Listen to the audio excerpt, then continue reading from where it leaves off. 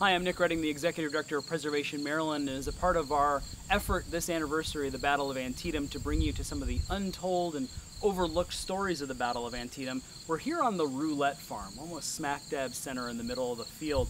And over this farm, thousands of Union soldiers would have traversed on their way to what today, and has been known since that time of the battle, were on their way to what was known as the Sunken Road or Bloody Lane. And over top this farm they crested. It was here that they smashed into the roulette beehives and caused quite the stir. Caused considerable damage on this farm, but because Union soldiers caused damage here, unlike the Mumma Farm, the Roulette family did receive compensation for the damage that was endured here. Now, this farm, historically, prior to the Roulettes, was owned by John Miller, about 180 acres.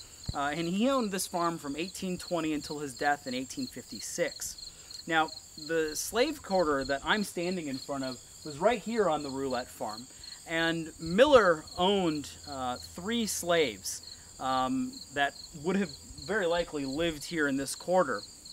And there was probably added to the spring house sometime around 1820 to house those slaves. But William Roulette, the owner of the property during the Civil War, during the Battle of Antietam, never owned slaves. But he did report in 1860 having 2 free living here in this household.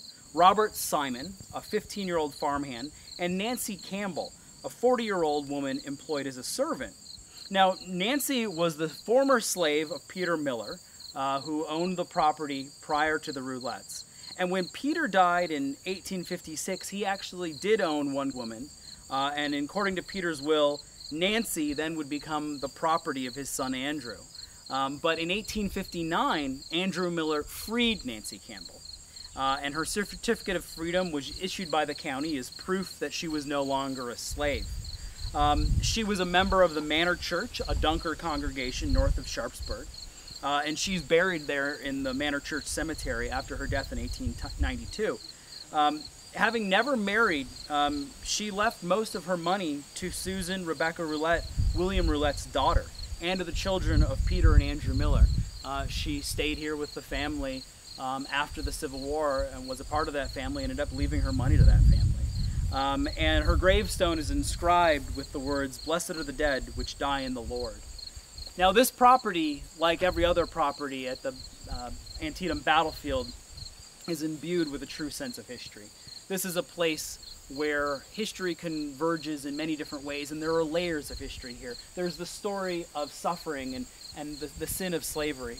There is the story of Union and Confederate soldiers engaging each other. There's the story of the family and their loss. And these are really powerful stories, stories that can be overlooked if we just look at the tactics of a battlefield.